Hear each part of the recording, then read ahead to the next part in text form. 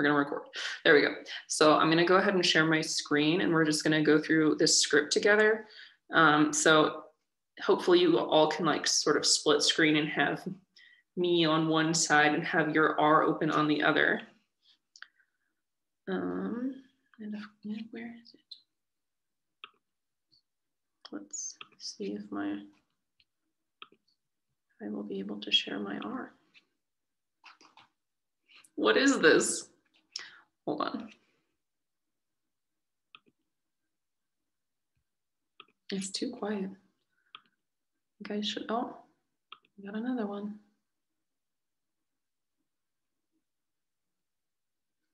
I'm gonna just change this so that there's like no waiting room. What is happening? Why can't I share R? Ah!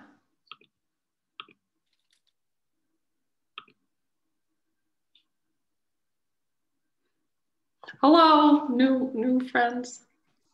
Let's see. Why can't I share this screen?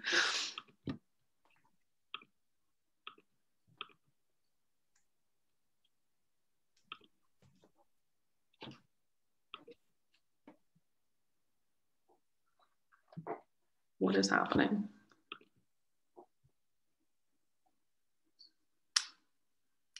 So I don't know what I'm gonna do if I can't just share the screen because this is kind of useless if I can't. This is going so well. What? I'm gonna die. Okay, hold on. Everyone should unmute so I don't feel so weird. And then we can all make fun of me for this. Okay. Why? Just why? Okay, I guess we'll just do this. Yes. Can everyone see R? Yeah. Okay, cool, that works. If I just share like my whole desktop, I guess this is fine. Cool, so let me just change you guys so I can see everyone. Okay, cool, so we're gonna start with the very, very basics of R in this session.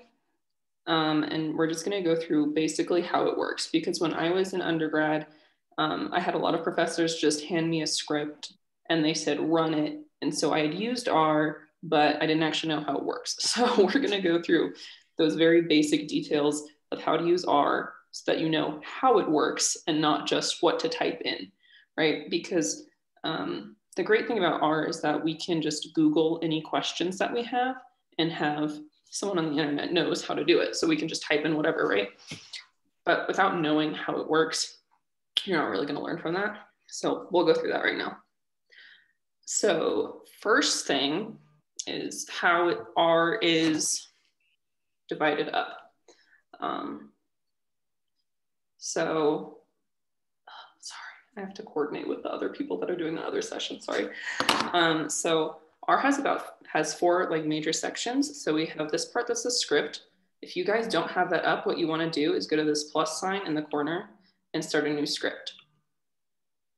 Right here like this. And so that's where you wanna work because that's actually going to save what you're doing. So this part down here in the lower left is the console. So you can do everything in the console that you can do in the script, but it's not gonna save it anywhere.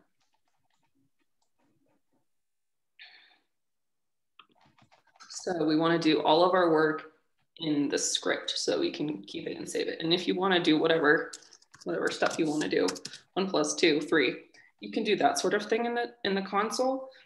But again, if it's not in the script, it's not gonna save, so it's not really that useful to you. Then in this section, we have the global environment.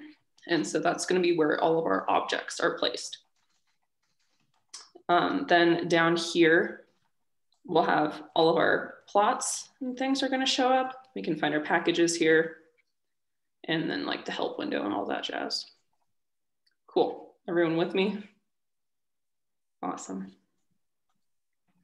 Cool, so let's all just try putting anything into your R script. So if you put in a number, R knows what the number is. But if you put in anything that's not a number, it doesn't know what it means yet because we have to assign it a value. So then if we assign values with this little arrow looking guy. And so now if we run that, now R knows what X is. So all we're doing is assigning a name to a value. And so we can see when we assign a name to a value, it'll show up in our global environment over here. So now it means something, right? And I'm just going to move this over so we can see more of the script. Cool. So now that X means something, we can use it for some analysis, right? So we can say X plus 2. So X means 1. So now X plus 2 is 3, right?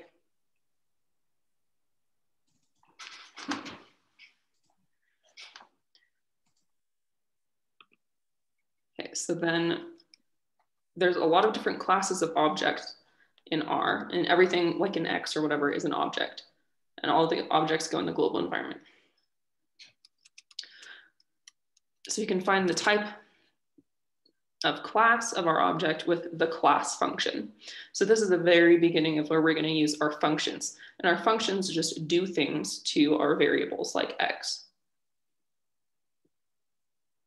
So what we're using right now is called base R. And so these are functions that are already built into R, and these are all of your very basic functions that you might use. Now, what you can get in R are packages, and packages allow you to use new functions.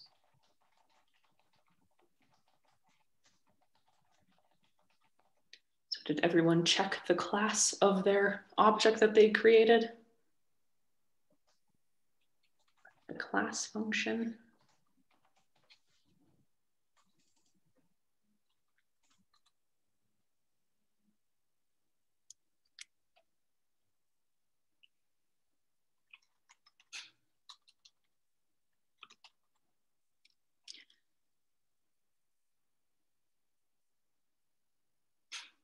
And it should just be, if you assigned it a number, it should just be a number or in a numeric. Okay, so next we can also check the structure. So we just have, it's a vector technically of just one value. Okay, now we can make lists in R. And so we're going to create a list with this little C. I don't know what the C stands for or anything, but going C parentheses means we're going to make a list, and we separate the items in our list with a comma. So these are going to be the values in our list, and we're going to call that list Y. So now we can see that Y shows up in the global environment, and it's a list of numbers 1 through 5.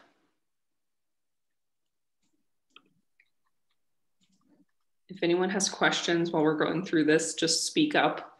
I am not a teacher, so I'm not going to notice if you start looking weird or whatever. Just speak up if you have a question.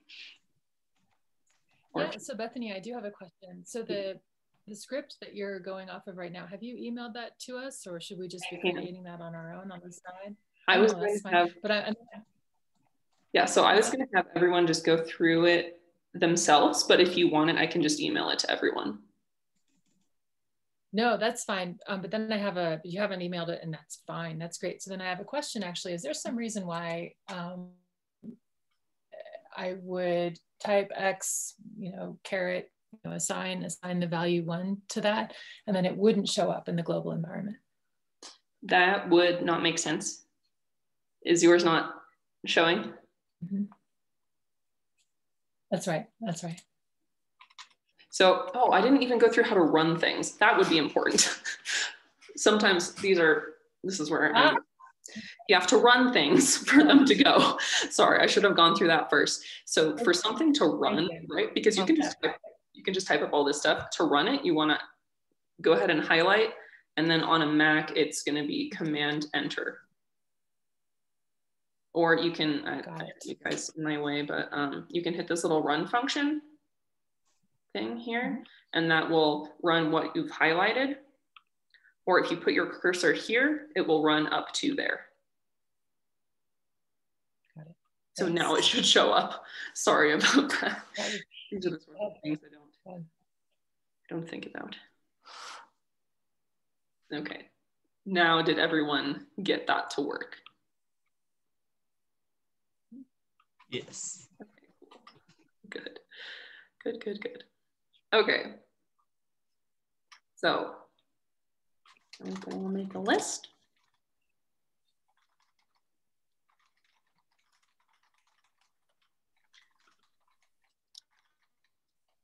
And then here's a new function of sequence. And we can use sequence to make a list of numbers in the sequence, and we can tell it by how many. So Z will be a sequence of the numbers 1 through 10 by 2.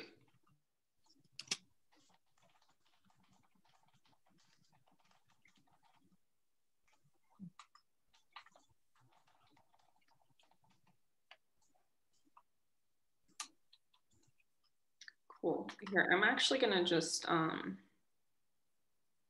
no, this is fine. This works. Okay, so now we have 3 values in our global environment. We have our X, our Y, and our Z, and Y and Z are lists. So we can do different commands on the items that we have in the global environment. So we can just multiply them. And now it returns in the console, and the console is where a lot of your stuff is going to show up. Just because you're not like doing the coding in there, it doesn't mean it's useless, right? All of your things that you tell R to do are going to show up in the console. Not all the things, a lot of the things are going to show up in the console. So now we can take Z times Y. Okay, hold on, wait. Back up a second. We just did that, but we didn't name it anything. So if we don't name it anything, R is not going to save it. So just running this, it doesn't really mean anything to R, it just did it. If we want to save that, we want to assign it a value. So if we call A Z times Y, now it knows what Z times Y is, and we can use that in the future.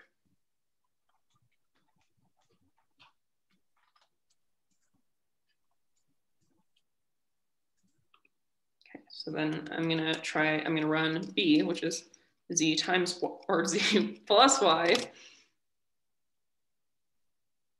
And notice now, when we named it, it didn't show up in the console. If I now type just B in the console, it will show me what B is. But if I name B to Z plus Y, it has just named it and it hasn't actually shown me anything.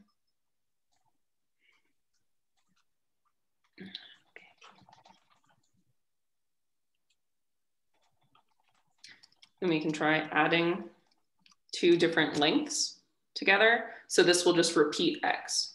X was just 1, so now it's just adding Z plus X, and it's just repeated X.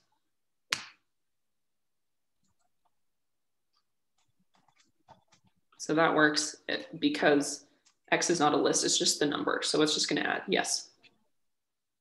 How important are the spaces? I haven't really played around with that, but is there any rule there, or is it just kind of preference? Yeah, that doesn't matter. That's all preference. Okay. Oh, I should have gone through comments too. Where's my brain? To comment something out means that it's not going to run, right? And so you put the pound symbol first and then type your things. And so if you'll notice, like right here, I continue my comment on to the next line. I still have to put the pound sign first. And in R, there is no like end comment. It's just going to continue for the rest of the line. So if I put a comment in one line, if I comment here and then want to still do a function, I can't do that. I have to go to the next line. Thank you for your questions, by the way, because these are, like, I learned R so long, like 4 years ago. So these aren't the sorts of things that I think about needing to teach someone. So that this is really good to have the questions. Okay, so if I create a list of just 2 numbers and then try to add them together, this isn't going to work because we're adding together 2 lists. It doesn't know what to do with it.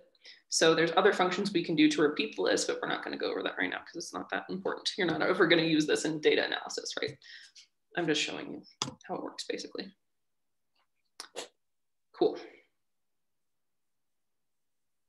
I don't think we actually get to it later, despite what the script says, by the way, but it's fun.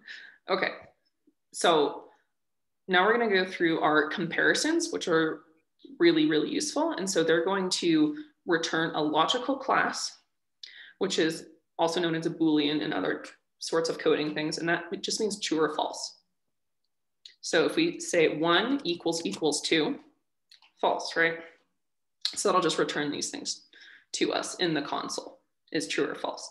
And in R, you need to remember that it's 2 equal signs to say, like, is it equal? To say not equal, we use an exclamation point.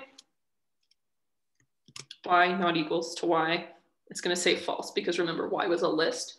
So it's going to return the logical class for each comparison. So because Y is equal to Y, it's going to return false. And then we can compare it across this list. And this one is a little bit more interesting. True, false, false, false.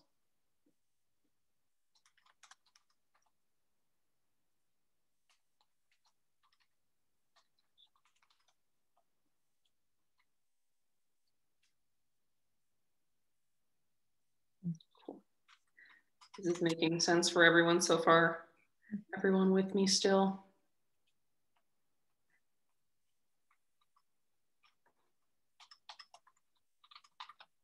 I'm just going to give you guys a second to catch up while I plug in my laptop.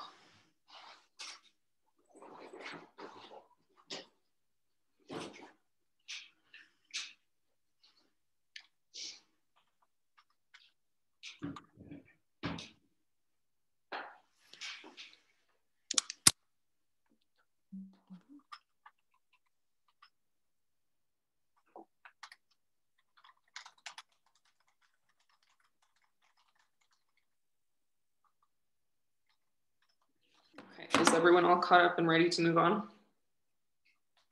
Cool. Okay, so we're going to make a data frame out of our lists. And so a data frame is a list of lists. So just like if we imagine a regular data table, our list is the columns in the list, and each column is itself a list. So we can make a data frame with the function data.frame. And one thing that does matter, spaces don't matter, but capitalization does matter. So capital X is different than lowercase x. And data.frame with a little f is different than data.frame with a big F. So we're going to create our data frame out of these lists, and we're going to name it df. If we don't name it df, R just did it and it didn't save it. So we run df equals data.frame of all of our lists. And so now we have a data frame comprised of the list that we just made. And we can just open it by clicking it in the global environment. That's not going to happen when you just have lists and things in there. But when you have a data frame, you can open it. It will actually show you something. Cool. Then we can check the type. It's a list because the data frame is just a list made of lists. And then we have its structure, and it will show us these are all the different columns and then all of the different values in the columns.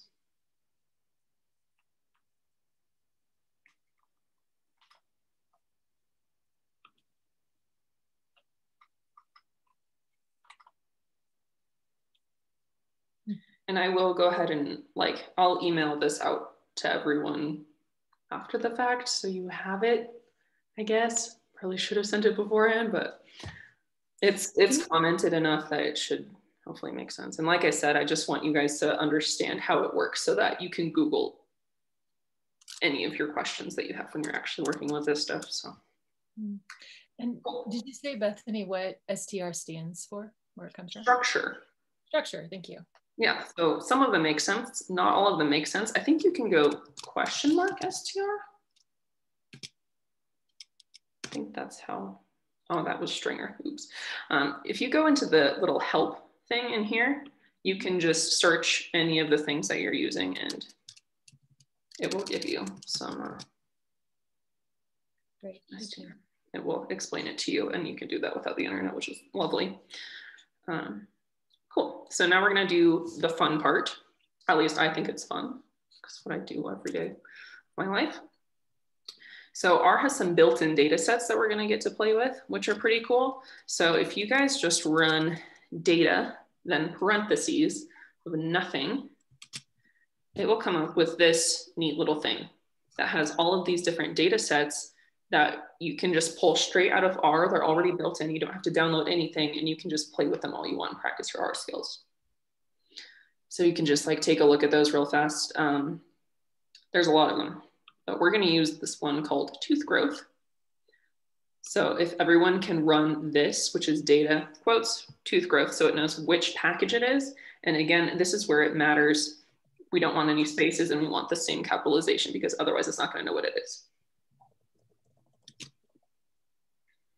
And then this is a special case where we don't have to name it just because it is a built-in package. In every other case, you're going to have to name your data. I had a lot of times of like putting in the read function, so it reads in my data set and being like, "Where's my data set?" You have to save it to a value, otherwise it just read it in, but it didn't keep it in the global environment. So read in tooth growth, and then in your global environment, it will have this little promise thing. I don't know what that's about, but you have to click it, and then it will actually show up.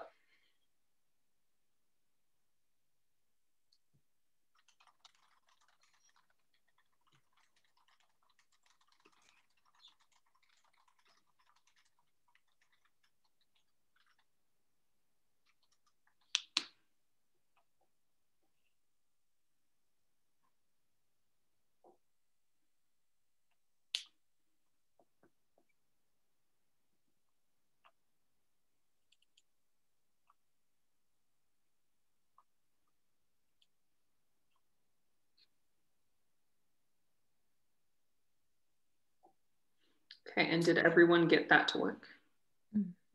And so with these data sets that are in R already, how would you find out what's there? Is there any sort of meta file?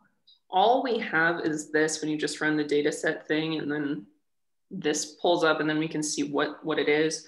I do know something about the one we're using, but you can just Google these and like people know stuff. You can find them on the internet, but it just gives you like this little blurb about what they are. So we have so this tooth growth data set, if I click on it.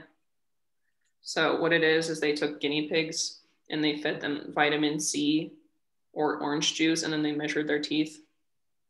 So it's like the tooth length, the supplement they were given, and the dose.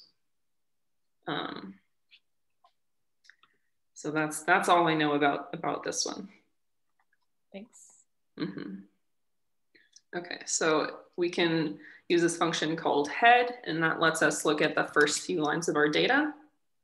And that's good to just take a look at what our data looks like, and if we're reading in a data set, just to make sure it was read in correctly.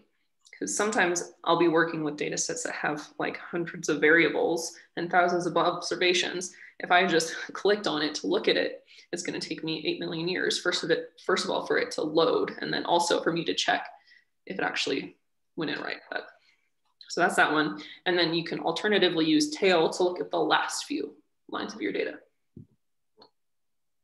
This is not useful. It's just to look at the data, just the first few lines. Not that useful for us right now. Okay. This next part is pretty important. So to target a specific column within our data frame, we use the little $sign. So first, this is our data frame that we're using, tooth growth, $sign to specify the column, and then len is our length, the guinea pig teeth. So if I run that, it gives me a big long list of all of the entire length column. So I've just targeted the one column in the data frame.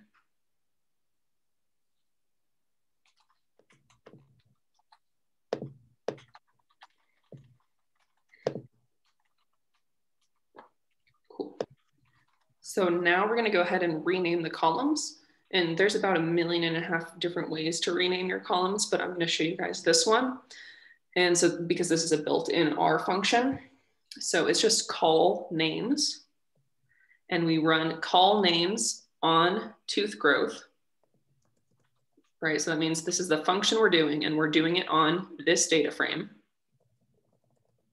And we're assigning those a new list. And this new list is going to be our new column names. So I like to use the actual word instead of len. I like to say length. That's just my preference of how to keep all the variables straight in my brain. So we're going to just rename the column names of our data frame. Are there restrictions on what our names can be? Like, do they always have to start with a capital or a letter or? No, so that's pretty important. They can't start with a number. Sometimes I will have column names that when I'm loading them in, they start with a number. And so I just have to go with a tick like this.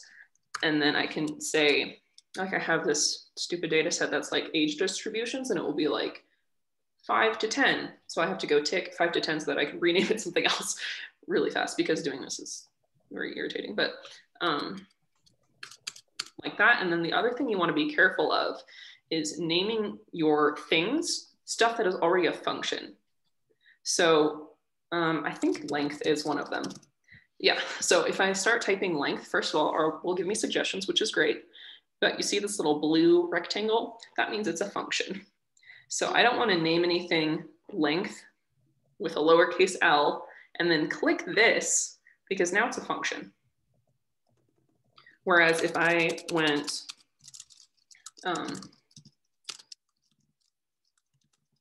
tooth growth, so first it will give me the suggestion for this data frame, and then length with a purple rectangle, that means it's an object.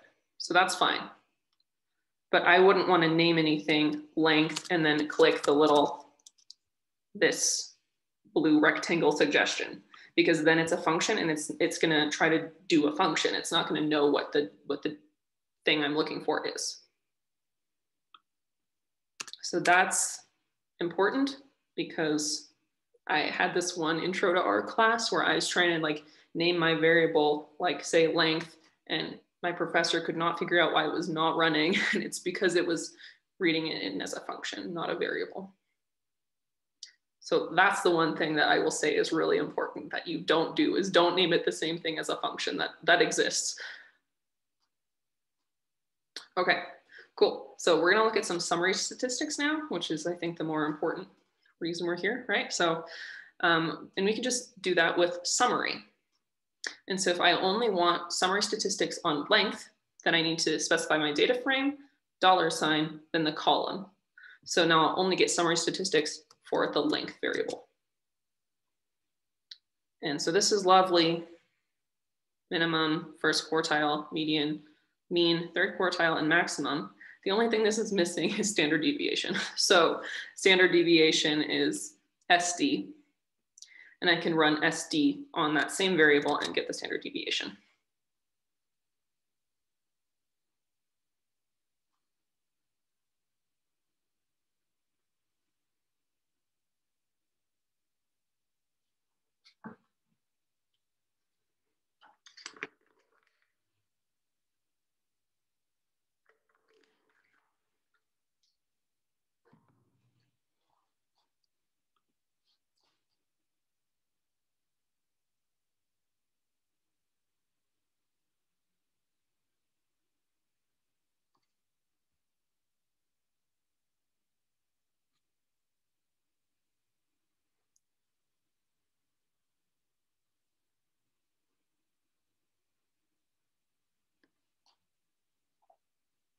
Is everybody good?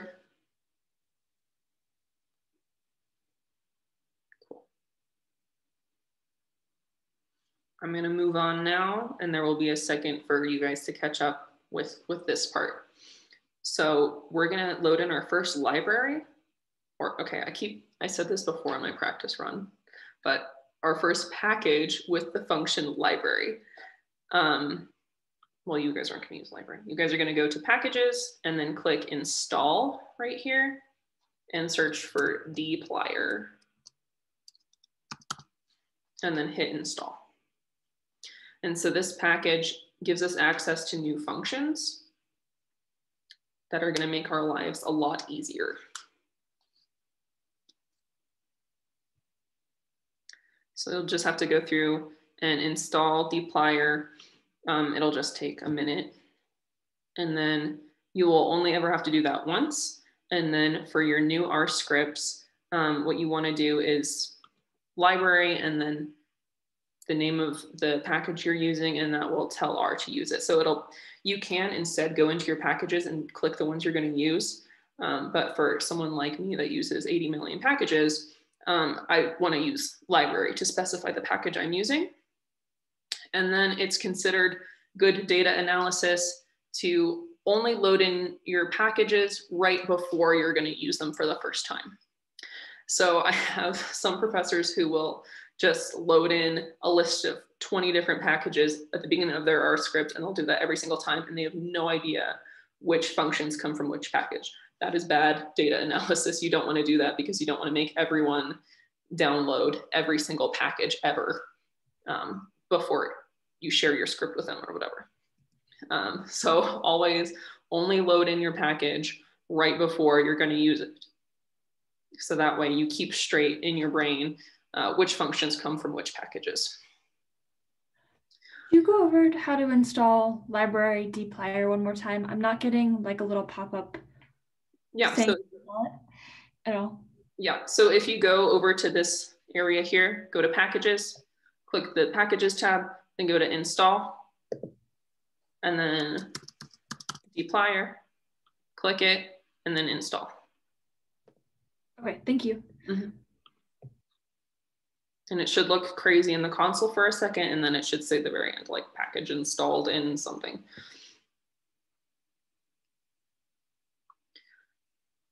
And a lot of people write really cool packages for all sorts of different, like really niche sorts of things. Like I know there's like hydrology packages and stuff that people use. I don't know all of those, but you can basically find a specific package to do a lot of very specific things. And that's the great thing about R is that it's open source and it's free. And so people write all these packages to do all sorts of really cool stuff. And then you can just load them in for free and use them. And it's all great and awesome. Cool. Did everyone get dplyr loaded in? Yeah, cool. Okay, so this little guy here is called a pipe. And the pipe lets us pass our variables from one line to the next. And I know that doesn't sound that useful, but trust me, it is very useful. So we're gonna create a new data frame that is just for the guinea pigs that were treated with orange juice. So we're going to use the dplyr function called filter to select only the guinea pigs that were treated with type OJ. So I'm going to go through this again really, really slowly. So new data frame. We're going to call it OJ guinea pigs. We're going to point to it so that R knows what it is, so it'll save it. Using our old data frame, tooth growth, we're going to pipe tooth growth to the next line, which is filter. And we're going to say we only want the lines in our data frame for which the type is OJ.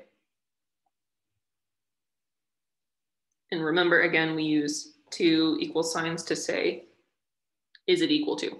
And then if it's yes, it will save it to this new data frame called OJ guineas.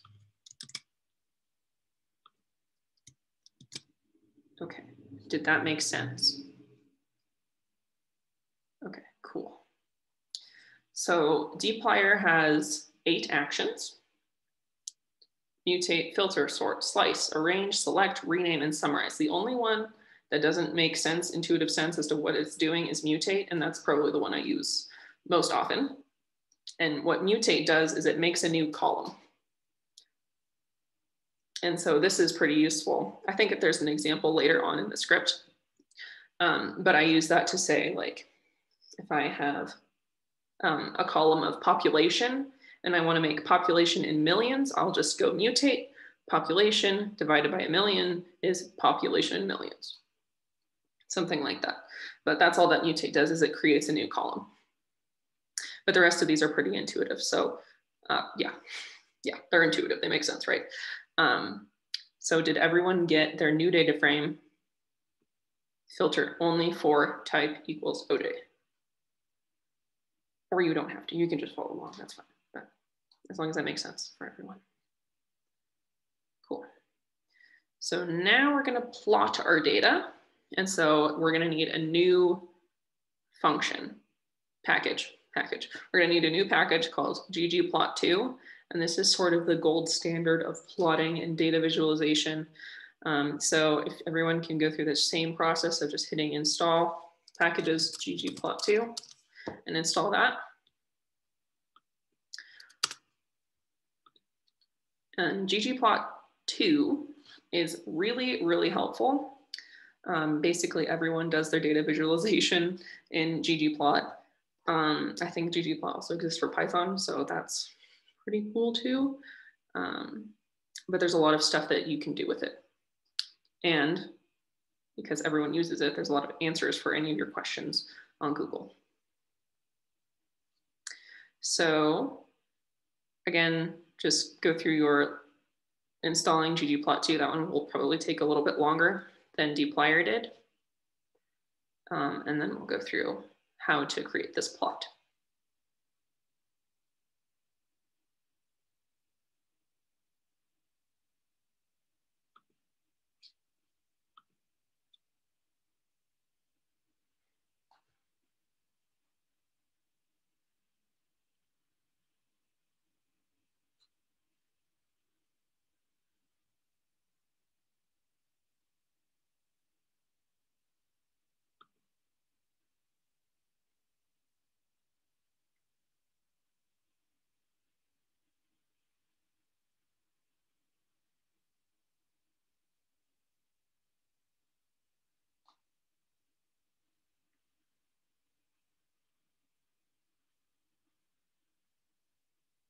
Cool, so we'll go through the plot now. So what ggplot does is it works in layers, and we're gonna add each layer to the next layer with a little plus sign. So for our first line, we're just gonna go ggplot, then we're gonna specify the data. And you can put, I don't really put this in ever, but you can say data equals, and I think that's really helpful for just remembering in what order you need to put in your things. Not all of the functions does the order matter, but it's helpful to keep it straight. And then we specify our X and our Y variables with the aesthetics. And I don't know exactly what aesthetics does, not gonna lie, but that's where we put our X and our Y. And then we're gonna specify, okay, wait, well, let's go back here. So what we're gonna plot, I'm just gonna run this just so that you guys can see what we're going to be plotting.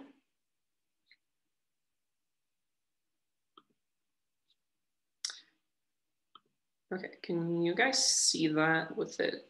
Hold on, it's loading. Can you guys see the big plot? Yeah, cool. Okay, so this is what we're gonna be plotting, and it's just a bar graph of the two different treatment types and then the tooth length. So that's what we're gonna be plotting here. So hopefully that'll make a little bit more sense for as I'm going through this. So for our X, we need the type, which is the treatment type, the orange juice or the vitamin C. And then our Y is the length.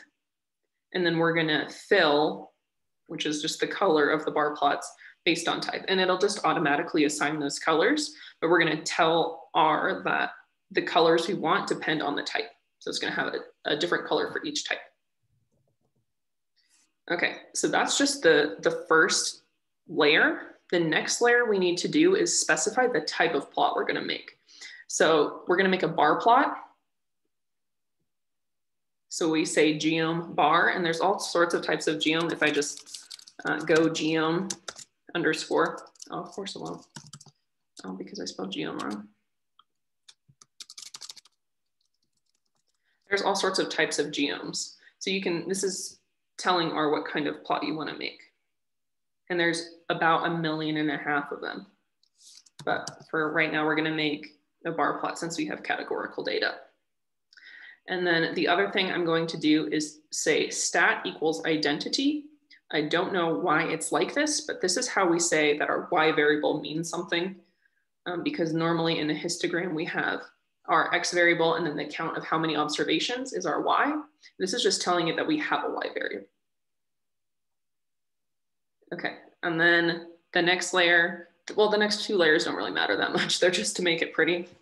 And so I go labs for labels, and then I specify just the title because our X and our Y are already, I've already named them so that they make sense. And then I put theme classic because I think it looks nice. So everyone can go ahead and run that. Hopefully that'll work. And then all of your plots are going to show up over in this quadrant in the little plots function area.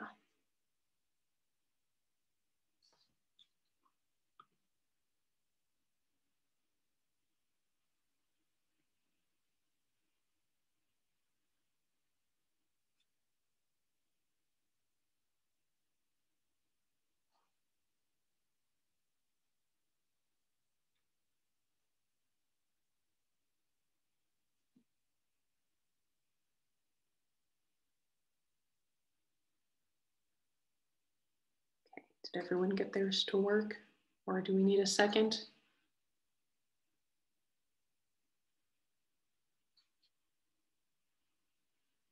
And it tends to be really helpful if someone's doesn't work so that we can look at what's going on. Yes. Mine doesn't work.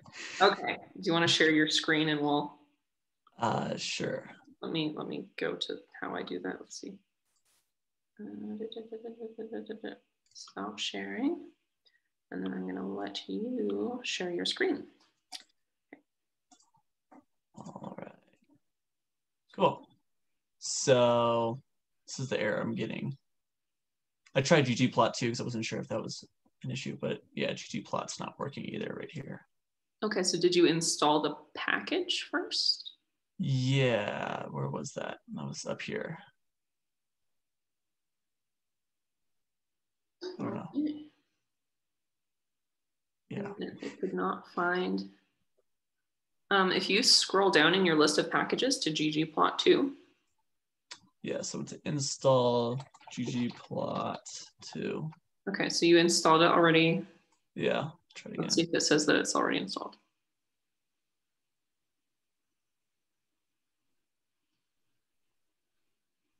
Okay, then just run that library ggplot2 line.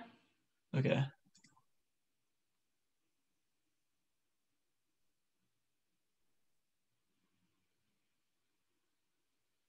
Is it thinking or? Oh, no, it went. You're good. Okay. Oh, okay. And then now try doing the rest.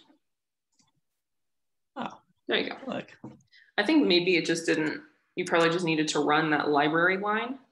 What is the point of the library line? I don't think that ran last time. Okay, that's just to tell R that you're using the package. I do find it irritating because like you've already downloaded it and now it's just like, okay, we're gonna use it now. Okay, so I'm gonna go ahead and, now I can share R all of a sudden. That's okay, cool. So that was helpful. Thank you. Yeah. Okay. Cool. So we're good. Everyone got their things to run. So I have my spiel about that's why ggplot is awesome. And what I've been getting into lately is making animated plots using ggplot, which is pretty cool. So yeah, it's really flexible. You can do a lot of stuff with it. You can basically recreate any sort of plot you ever need to do, and everyone uses it. So any question you have is on the internet, ready to be Googled. It's always great to go to Stack Overflow if you've ever heard of that, and that's a great place to find answers for all of your R questions. Okay, now we're gonna play with a time series plot, which is gonna be extra fun, and this is gonna be another built-in package in R. So we're gonna use the package called Lubridate, which is, I'm taking a time series class right now, so I use this all the time, but they have some cute little description where it's like, it's dates, but for humans or something. I don't know, it's super cute. So we're gonna do the same thing again, where we're gonna install Lubridate. And then we're gonna use that for exactly one function, but it's good to have, and it lets us convert our dates into different types of dates.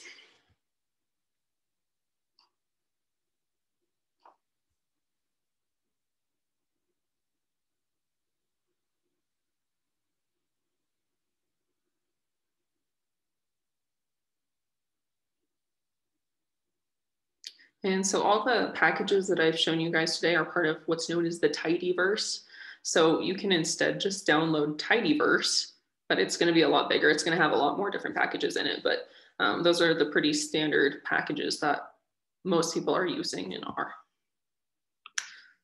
Cool. So if everyone has Lubridate, super awesome. We're going to do just what we did with the guinea pig data, but we're going to do Nile instead. And so this is just flows from the Nile. And we're gonna have to do the exact same thing again, hit this little promise thingy, and we have a time series object now. And that's just a special type of object in R. It's just a data frame, except what's really irritating about this is that it's just giving me a list.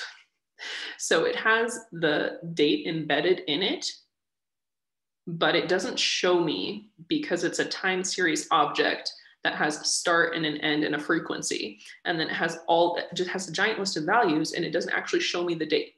And I hate this type of object so much. So we're gonna convert the time series object into a data frame.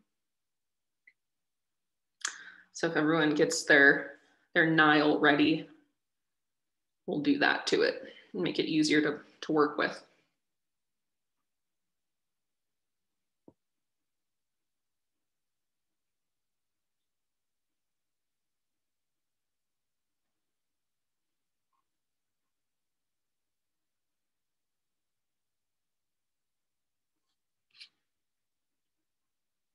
Hi, you have a question?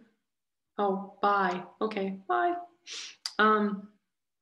Cool. So we're gonna go and extract the time from Nile. We're gonna pull out the date.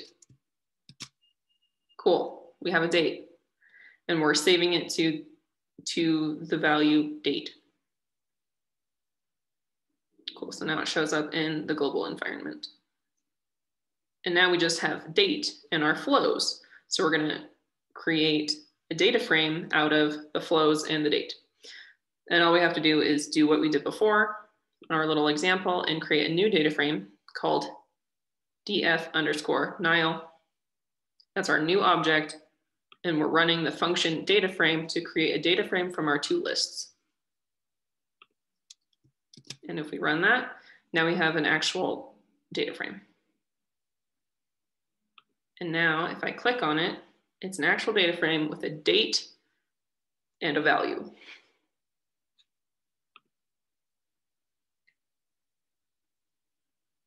Does that make sense?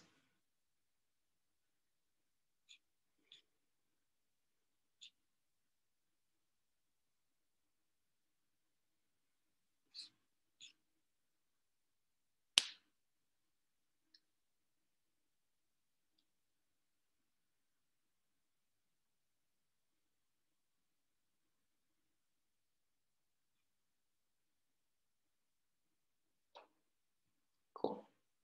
Okay, so now we're gonna plot it now that we have our data. And so again, we're gonna use ggplot because it's wonderful. First line, we're just gonna specify our data frame.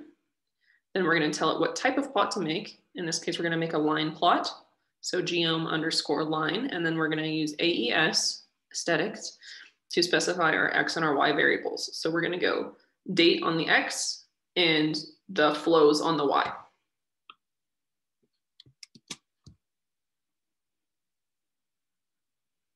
Cool.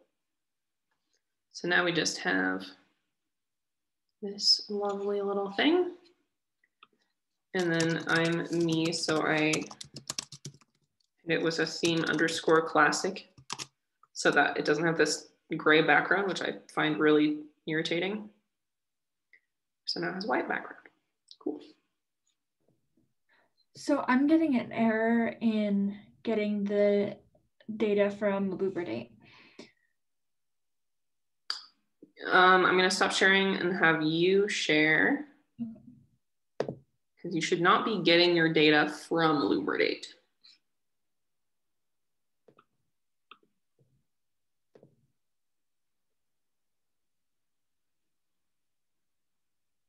Okay.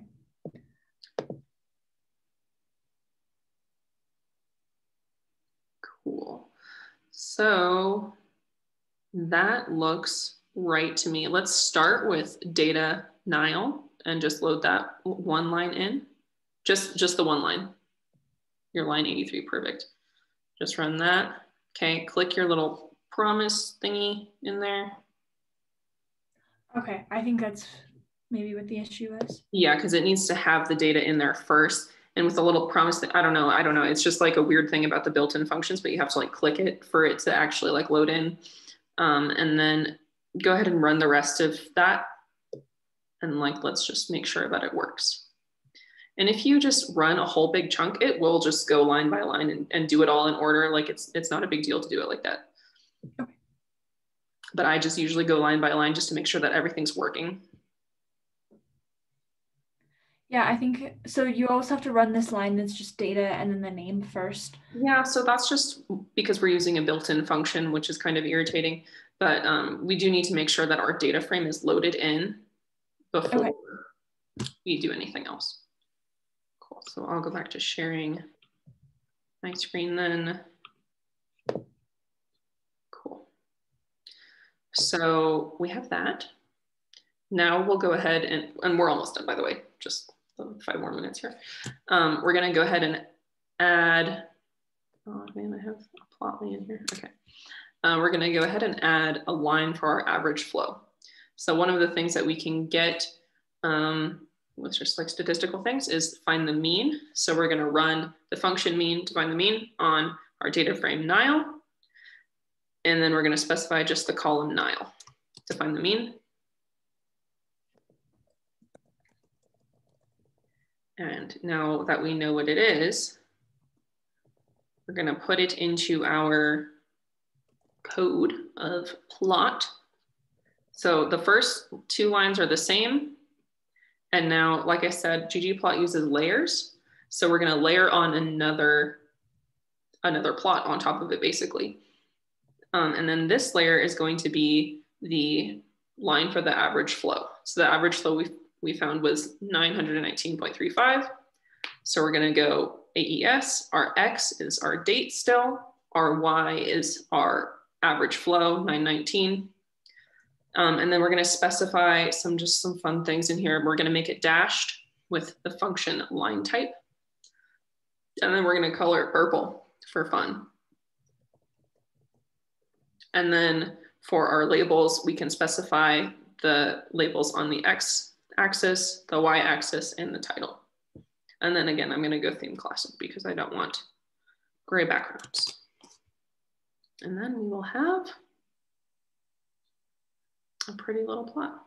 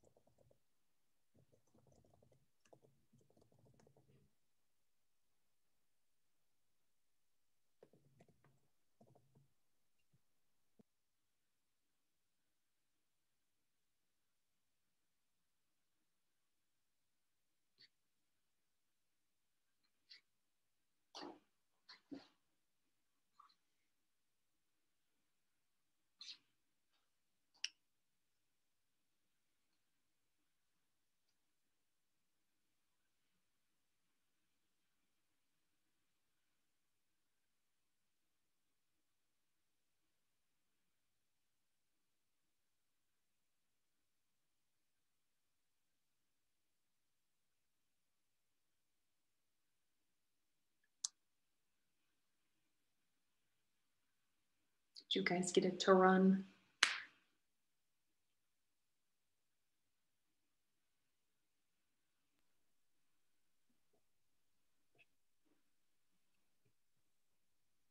I just get an output of null.